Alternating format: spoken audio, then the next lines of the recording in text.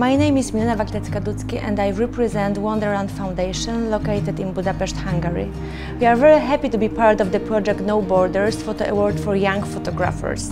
Young people and children are main target groups of all our activities. Our goal is to promote art, culture and innovative learning among children, youth, their parents and educators. To fulfill those goals, we curate and organize events for children. One of the examples is Wonderland Art and Creativity Festival for children, organized in Poland and Hungary. The festival was a 3-week event that contained of exhibition presenting Polish and Hungarian children book illustrations and design, and also several workshops delivered by Polish and Hungarian artists. Last year, the foundation was mainly involved in preparing educational materials for children, their parents and teachers. We have published 2 interactive cooking books for children, where we promote Polish and Hungarian cuisine, as well as their cultures and traditions. We always put a lot of effort to make our publications nicely designed, with eye-catching illustrations and interesting exercises for children. That is why we cooperate with talented illustrators and graphic designers from Europe. This year we are involved in different kinds of online events and seminars, and we work on 4 publications for children and educators. And now I am very happy to invite you to the portfolio review by Tomoya Imamura. I hope you will enjoy the time and learn as much as possible from that presentation. Hello everybody. Welcome on the second part of the portfolio review, online portfolio review, where we meet with Tomoya Imamura, the expert from the Hungarian part. Hello, Tomoya. Oh. And so the brief introduction: who we are, what are we doing here? We are the No Borders Photography Exhibition Awards. And this is the award and the contest for young participants from Visegrad countries and Ukraine that can submit their photos in 5 categories, 5 single image categories: portrait, which we are reviewing at the moment, landscape, street photography, creative and document, as well as the series of images. For all the participants, we have many beautiful rewards, and one of them is participation in the portfolio review live during Photo Art Festival in Bielsko-Biała. You can win a solo exhibition, the production of a solo exhibition, if you are lucky.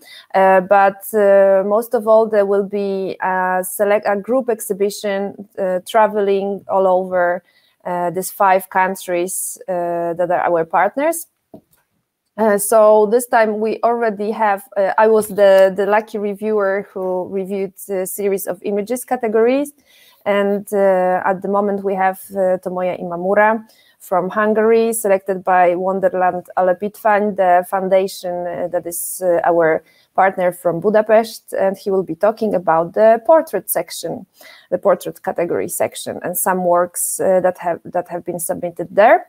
I also wanted to mention that the submission is still open until September, and you can find all the information in on our website. You can see the link below, as well as on Facebook, the social media for old people.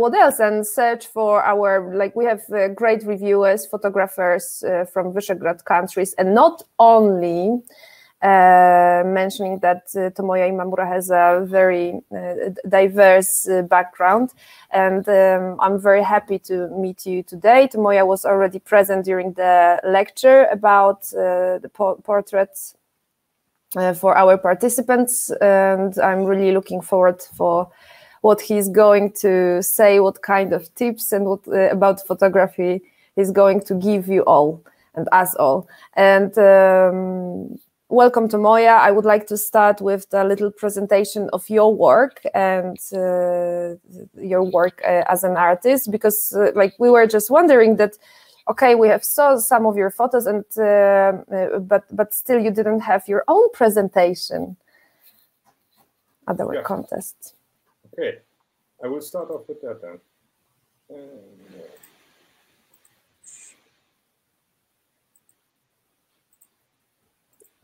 Maybe another important information is that during Photo Art Festival in Bielsko-Biała this year in October, you can not only see Tomoya directly, but you can see his works from the series Pet of his Corpse that I hope you will be talking about now.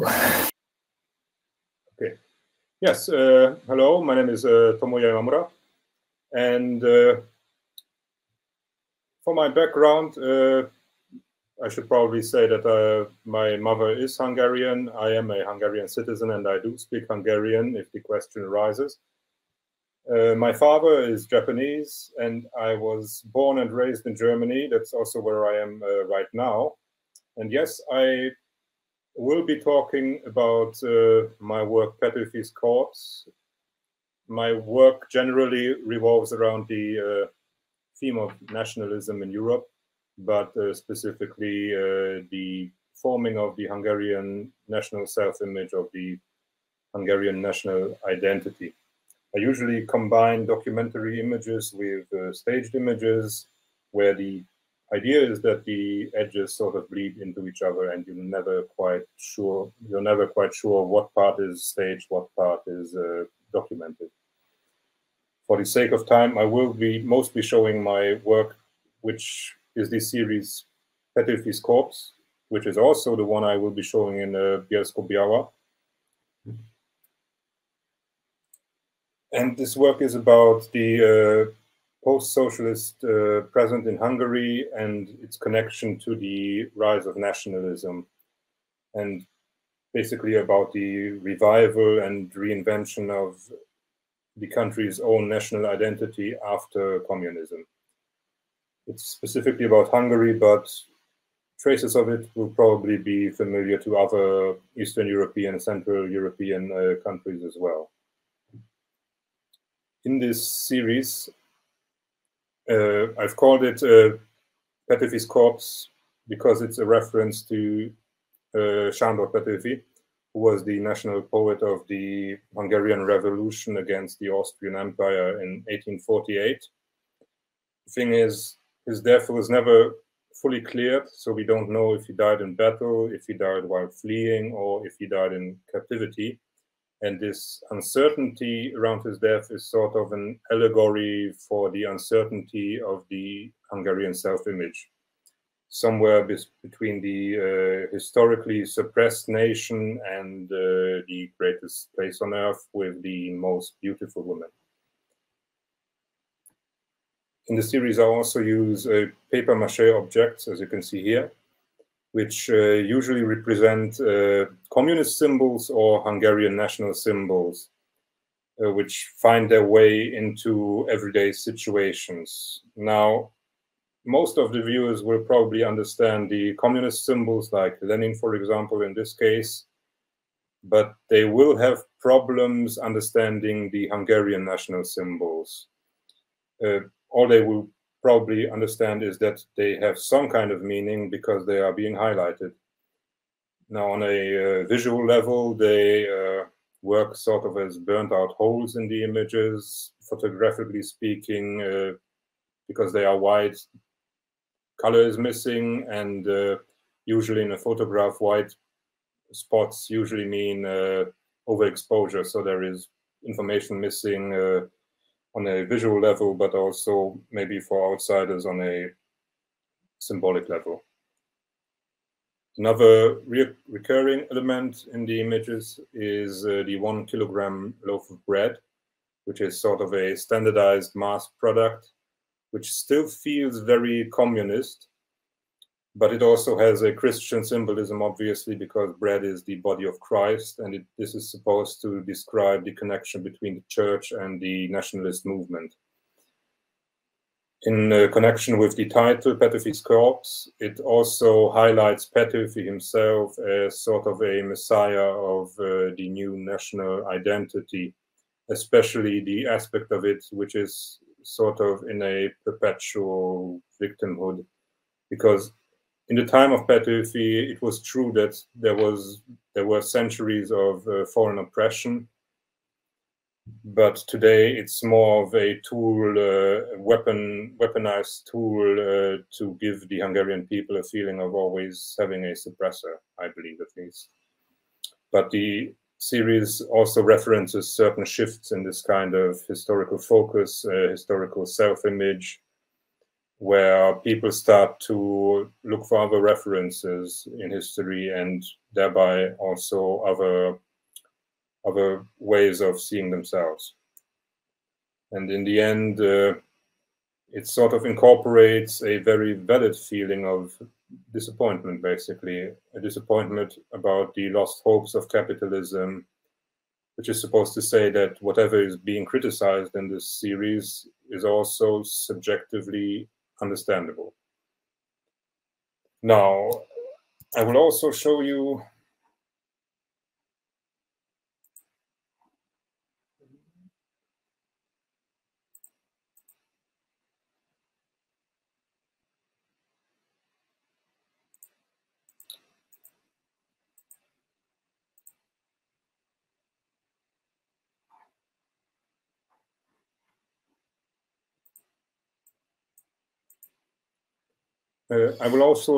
some of my work in progress, which will be my new series called Born with Teeth, which is about a very specific aspect of Hungarian culture, Hungarian history, and sort of connects to the series before. The title itself, Born with Teeth, references a pagan superstition which says that a child born with teeth is destined to be a tartosh, which is a sort of shaman, a sort of witch doctor, if you like, if shaman is how it's pronounced at all. And the series itself revolves around the revival of pagan culture, of the ancient Hungarian culture of the people who came to the Carpathian Basin over 1,000 years ago, who were nomadic people from Central Europe and therefore also pagan. But there is a growing movement in Hungary which tries to revive this ancient culture, although there is very little historical scientific evidence left, but they are still trying to revive traditions such as archery, horseback archery, shamanism, and the symbols of that period. In this series again, I'm looking for places, looking for people that reference this culture. For example, here is the one in the middle is a monument for Attila the Hun, who the Hungarian people, much like the Turkish people as well, view as their ancestors. The Huns also were pagan people, but centuries before the pagan Hungarian tribes came to Europe, but still they saw a sort of connection between the Huns and the Hungarian tribes. Much like in the series before, I'm also combining documentary images with staged images. In this case, the staged images refer to specific Hungarian legends. And as I said, this is a work in progress, so maybe you will be seeing images that will not make the cut in the end. I'm also showing aspects of everyday life in Hungary, such as the monuments that are being built, and also this kind of rune scripture, for example, which has very little vague historical, scientific references, but is being displayed at the entrance of towns and villages. After the signs for the village itself, it has the same sign in rune scripture, for example. And it's, I feel, basically a way to emancipate the Hungarian identity from the perpetual cycle of failed revolutions. I believe, at least, I get the feeling that this is a way for the Hungarian people to find a historical reference that is not just about revolution, but something they, I believe, seem to be more proud of. For me personally, it's interesting because coincidentally I am half Japanese, half Hungarian, so geographically that sets a point in Central Asia where the Hungarian people derive from. So sort of in a poetic way, I might look like someone original Hungarian who came from Scythia back 1,000 years ago. And this is sort of a poetic, interesting coincidence that drew me to this specific time period as a starting point, so to say. But it draws into the whole theme of national identity and the historical references that build up our understanding of ourselves. As a last image from this series for now, this is, for example, a staged image that references the most ancient tale of the Hungarian origin, where two Scythian princes were on a hunt, hunting a miraculous deer, a sort of very fancy deer, for a long time, and it led them towards the west. Eventually they lost track of the deer, but they found a land that made them leave Scythia, Central Asia, and lead their people towards the west, which is what paved the way for the Hungarian nation to arise later on. Those princes were also called Hunor and Magod, which references the Huns and the Magyars, and is supposed to highlight the connection between the two people. In this regard, I also wanted to show the book that I've made for the series Petőfi's Corpse. I only have two left. That's why it's good. This is a video. Usually I wouldn't have the chance to show it. It's also supposed to show the connection between the bread on the title and Petőfi's Corpse. On the title it's German. I'm sorry, it was a German work originally, but the first page is in Hungarian.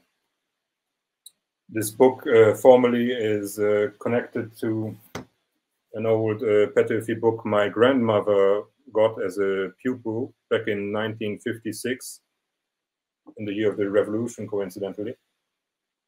What you can see about this is that it doesn't have a cover anymore, and it only has what the Germans call the dirt cover, which is the cover under the cover, because in older times books were only made with the dirt cover, and you would bring them to a bookbinder afterwards to have a custom cover made for your books, your Bible, or so forth. So in the production of this book, which I bound myself, that's why there weren't as many to begin with, I've tried to emulate this dirt cover look. And the bread on the cover is a specific stamp I've made for this specifically. Yeah, and what you can also see is the fact that I've used two colors in the production of the book, two colors that also play a role in the images. You will see them repeat inside the images themselves. One is sort of a socialist mint green, which is present in a lot of old socialist buildings. The other one is a faded orange, which is supposed to reference a post-socialist style of painting houses inspired by a Mediterranean orange, inspired by the telenovelas that became very popular after communism, probably not just in Hungary, but also in other Eastern European countries. Which brings us to my portrait review. I'm calling it a portrait review because it's not really a portfolio, more of a single image review. And I've chosen a handful of images from all the images I've got. And much like Kasia, I chose them for educational purposes more than anything else. It's not necessarily about the best or the worst images, more about images I can basically talk about and say something about. Usually I don't have any context for these images, so it's mostly about what I can see in the images themselves. For some, I do have some kind of background information, but you will see later on. First off, we have Emilia Martin, who photographed a lesbian couple in intimate embrace, which also means that for all the Hungarian viewers, your discretion is advised, which is my little poke at the Hungarian government. But I'm assuming that in Polish society, the Polish government also isn't in love with homosexuality. So what this means for this specific image is that the gaze of the girl in front is sort of a confrontation with the camera, with the viewer. And it's supposed to show that she is not ashamed of being homosexual. And this is also the main focus of this image, the main message, I guess. All in all, the composition is very good as well. The lighting, everything is very good. The only grievance I might have with this image is that it stages intimacy, which is generally an antithetical thing,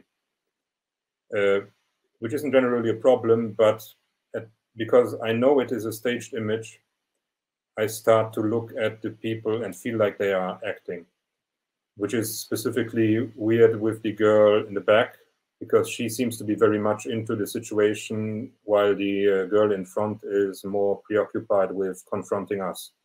It's probably also about the surroundings, because this is not a situation you would just stumble into and photograph, or if you would, you wouldn't be this close, this upfront about it, because it would be an intrusion into a personal space. Now, I imagine this would be sort of a place where they secretly meet, or a personal space where they usually meet. And also this means there would usually not be a camera around. As an example for this, I have picked Tobias Siloni, who also photographs young people in their natural surroundings. And it's also sort of a private space, but it's also a place where you are not surprised about a camera being present. Actually, if you look at the series he produces, at some point you start to forget that there is a photographer present who's in their personal space, and you just start to concentrate on the images themselves. So the only suggestion I would have basically is trying to balance staging and intimacy, which is very hard, I know. And maybe by changing the framing or changing the surroundings to a situation that feels less of an intrusion, or maybe if you are in a very personal space, try to balance the situation with how you approach the image, so as to not get this feeling of staging, not get this feeling of acting on some parts. Next off, we have Adrian Józan, who sent us a self-portrait of herself after chemotherapy, which is a very emotional theme itself. So she made a very good decision by closing her eyes, which is the exact opposite of what we saw in the last image. And it helps because the theme itself is quite emotional, but she avoids this kind of confrontation, which would make it even more emotional. And she also, just by closing her eyes, doesn't draw away attention from the general composition of the image. On a pragmatic level, it also shows that her lashes are missing as well, which is something you don't necessarily think about when thinking of chemotherapy and its consequences. By closing her eyes, it also homogenizes the image to where you start looking more at the texture of the skin and the composition of the image itself.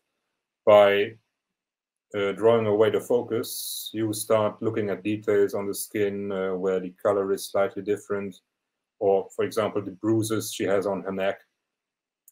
There's also a very subtle but important choice in this portrait, which is that the color temperature is slightly warmer, just a few points, but it changes the perception of the image to a more lively perception, which is a very subtle but very important, very good choice in my opinion.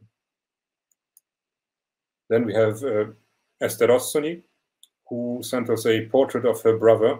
And in this image, again, we have very good composition and very good use of a lighting situation. I believe in this case it is the setting sun. What's also very good is the composition of the image, because she uses diagonals which create dynamics in the image. Dynamics create movement, but she also has a dynamic in depth, because the person is leaning backwards slightly, so you have a depth into the image as well. And also, speaking about the general composition of the image, it's important that she left enough room on the top, because that's where the composition is generally flowing. So the person, the composition of the person, the movement of the person has somewhere to go, has enough room inside the image. And as I said, the lighting is also very subtle, creates a very sensible mood, a personal mood, and greatly contributes to the feeling of the image. Next off, here's Adam Goro, who made a more graphic image. Graphic in the sense that it's more about shapes and how lighting creates shapes in contrast with shadow. The shadow itself comes from probably just having one light source, but the shadow is also a divider in this image, because it divides the face in half. We again have a situation where the eyes are obstructed, so you look more at the shapes than having a confrontation with the person in the image. And there is a very specific little detail I find very important in this case, which is the slight highlight in the left eye, which is in the shadow. But these few pixels basically give the viewer a feeling of texture, a feeling of, you have a feeling for the glossier eyeball, and it is really just a few pixels, but it reveals a lot of information. So all in all, it's a good image with great use of graphical elements and a good composition all in all. Then we have Veronika Kahn, who made a basically nude photograph, an act photograph, in what I believe is a personal space. Now, I don't know if this is the personal space of the person she photographed, but it nonetheless creates an intimate atmosphere. Again, we have a single light source from a window probably, and the elements in the room also contribute to the composition of the image. This light chain in particular is an important diagonal divider, which again gives the image some kind of movement and benefits the composition of the image. The only thing I would suggest is maybe incorporating the room more, because if it is the personal space of the person you photographed, the room can sometimes reveal more than, for example, the naked body itself could reveal, because it's composed of a lot of specific choices the person itself makes. Also in this image, there is a very elegant solution where she cut off the image at the vagina. So you see a little bit more than you would usually see, but you don't see too much. So there's a very elegant solution if you want to do nude photography where you don't pull any punches, but you don't make it pornographic in any way. And I have an example for incorporating the rooms into a portrait by Eckhard Korn, who isn't necessarily known, but he made a great series about 14-year-old boys in their confirmation suits, and he always lets them pose in their own private childhood rooms. And in this case, the room almost says more about the person than their faces in the image. And the suits they are wearing are specifically not saying anything because they have to wear them. And this is contrasted with the rooms that is saying a lot about them. And I believe you could do the same thing probably with nude photography. And in that case, I would probably leave out the fashion accessories because they reveal something that the room already does. And then you have a contrast between the naked body and the fullness of the room, and a contrast between the information that each reveal, which leads to a dynamic in the image you could use. Now we have Václav Sobek. I'm hoping I'm pronouncing that somewhat right. I'm sorry if I don't. Who has sent us an image that has a lot of good elements, and particularly, I assume he chose this specific image because coincidentally the person on the right is there and there is a contrast between the two people, which is also one of the interesting parts of the image itself. I'm assuming that's also the reason why he chose this specific image. There might have been images that are better composed, but there is a coincidental dynamic here that he didn't want to pass on, and I understand that completely. The problem this image has generally is that there's a lot of clutter, and clutter is a bit hard to compose in an image. There are a lot of negative shapes, which are the shapes between the shapes that don't add up, but negative shapes have to be composed the same way that positive forms have to be composed in an image. The solution I would suggest in a case like this is one that Shiori Kawamoto uses, who is a Japanese photographer, and she usually photographs young women in Japan in their rooms, and these rooms are always cluttered to the brim. And she always has a framing where all of the image is clutter, basically. This leads to the fact that all the clutter becomes noise. And you don't have the problem of composition anymore because the whole image is noise and the person is sort of in between this noise as a, and you don't have to compose the room itself. So this is a suggestion if the next situation like this arises where you have a lot of clutter, a lot of information in one image, and you don't quite know how to compose it. Just let it fill the frame entirely. Now we have Marlena Maswowicz, who's made a very well-executed, highly staged image. Composition is good, the lighting is good, everything formally about this image is good. It's a good image, basically. My only problem with it is that the messaging itself is a bit too on the nose. I feel like it's a bit too obvious. It's something about putting on a mask for society or putting on a smile because that's the expectation of society. On a technical level, I don't like that the paper is rolling up in some places, which can be easily fixed by gluing them down the next time. This leads to me imagining her cutting out the elements from paper, and this sort of breaks the surrealism of the image.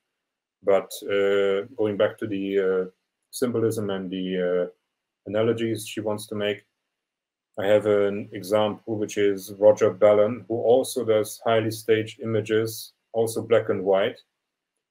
He's an American photographer who mostly photographs in South Africa. And The difference is that his messaging, his symbols are not quite as clear. And this is a general thing in contemporary art, where you have symbolism, you have metaphors, and you understand them broadly. You understand the theme of the image, but you never specifically know what each symbol is supposed to specifically mean. So it becomes sort of an interaction with the viewer, where the viewer himself has to interpret the image. He becomes an active participant, and this leads to the viewer also having to think a little bit more. So this is the only suggestion I would make, is that you should probably try to make these symbols and metaphors a little bit less obvious, or give a little bit more room to interpret them.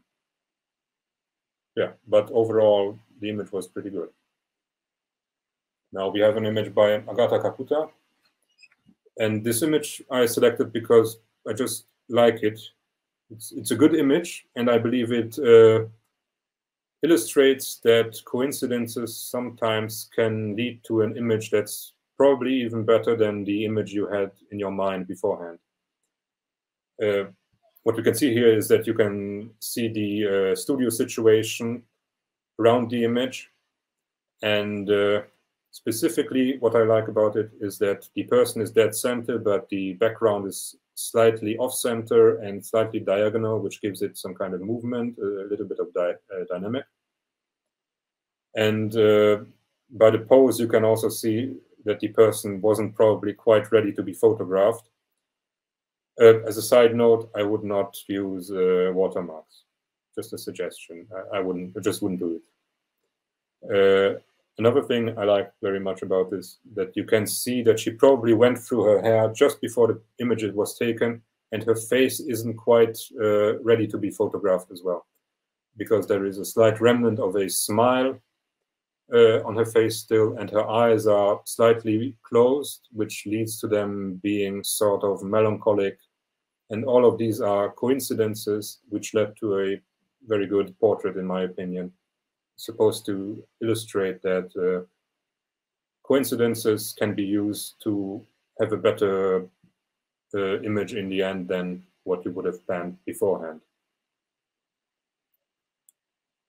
Now, this is an image by Patrick Janota with multiple exposures, and from the images I've seen from him before, I would assume that this is an analog photograph, so he probably didn't have full control over the layering, over the composition, which is also the only thing I would suggest changing, because it seems kind of random. But the idea itself is pretty good, because he tried to combine multiple perspectives of a face in one image, which is also a sort of scientific method used in mugshots, for example, where the idea is that you have the maximum amount of information about a person's face or head for more or less scientific reasons. But it's also something that Pablo Picasso did, where he combined different angles, different perspectives of certain elements of the face in one portrait. This is just supposed to be food for thought. So maybe the next time you do a composition like this with multiple exposures, you can think about these references. Now here's Marta Cosson, who did a great portrait, which also has a single light source, which is probably a window. And what this picture shows is that we also have a kind of layering with this cloth, which creates a depth to the image. And it's also always just interesting visually for the viewer to see that within the image there are different layers. In this case, the layer also catches the light of the sun, and this highlights the mood, the atmosphere she was trying to create, sort of nostalgic, sort of melancholic. And the cloth, the layering, helps with this creation of mood. And it's just also a good way to make the image more interesting just visually. This image by Katarzyna Main I selected because it is a good applied portrait with a lot of conscious decisions that work out very well. For example, the clothing is very well matched in color and texture with the environment, and she used depth very well. You can also see through the background because the plastic is opaque, so you have a sense of the surrounding even behind the background. And generally, the composition is very good, the lighting is very good. I feel like it's slightly over sharpened for my taste, but that's a question of taste. And as I said, it would work very well in a magazine or as an editorial portrait or something like this. A lot of good choices, clean, good image. This image by Alexander Rostek I chose because it is very easy to fix, in my opinion. The thing with this image is that it has a very dominant, writing in it. And if you have writing in it, it has to mean something for the image.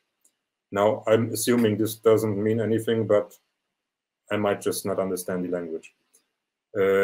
Either way, there is a slight problem with fleeing lines with the perspective from the bottom up, which is a general problem, a general complication when you photograph architecture. That's also why a lot of professional architecture photographers use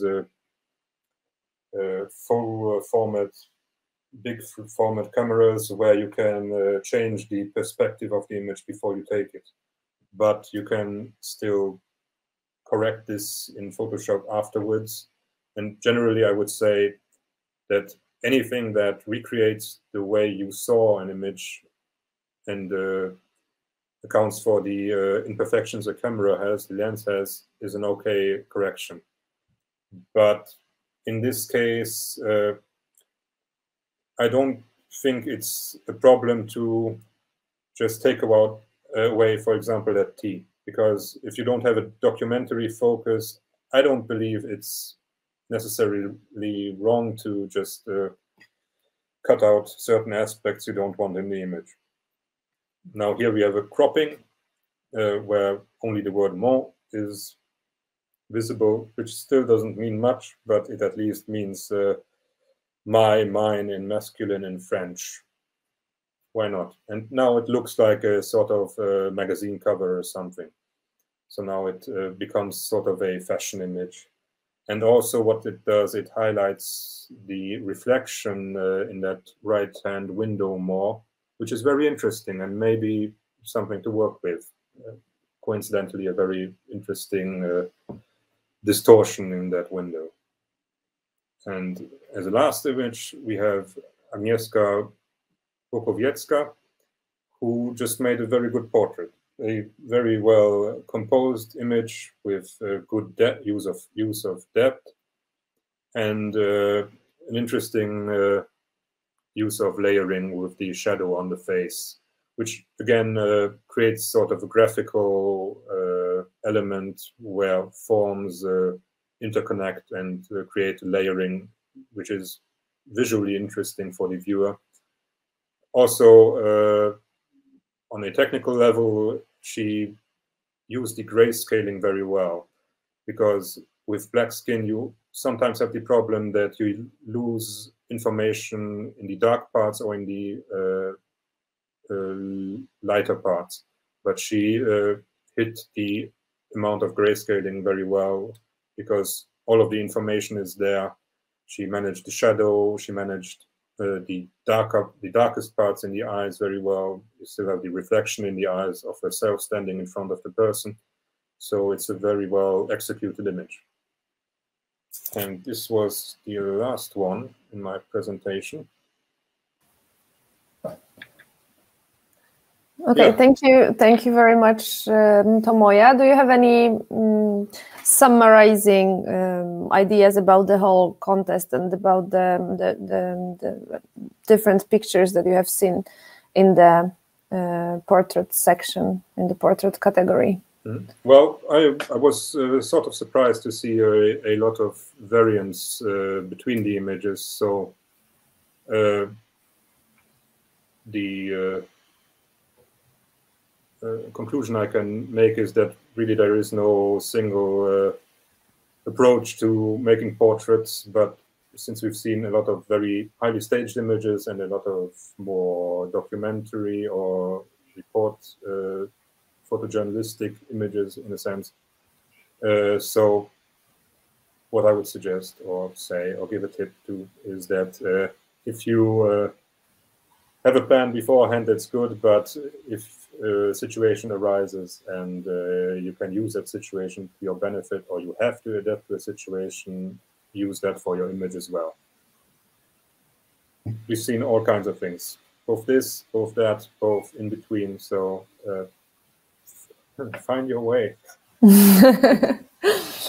Okay, thank you for your review. Thank you, participants, for sending us your photos. The contest is still open, and you have a chance to meet Tomoya live during Photo Art Festival in October, and you also have a chance to participate in the group exhibition.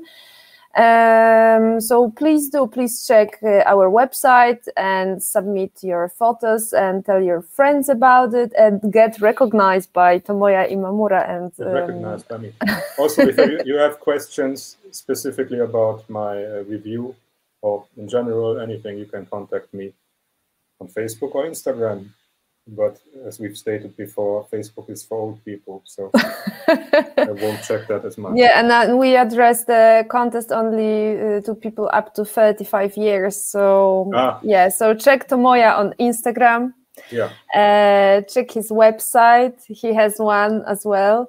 And you can write to us, of course. So we will forward the message to Tomoya, and good luck to the participants that are submitting, that are applying to our contest, and see you soon, hopefully. See you live. Yeah, see you. Thank you very much. Oh, I wanted to state as well that our meeting was co-funded by the International Visegrad Fund, and we are very thankful for that. Thank you. We are looking forward also for the next reviews, who are also the jury members from the partners organization, that will happening, next month probably. Thank you, Tomoya, once again.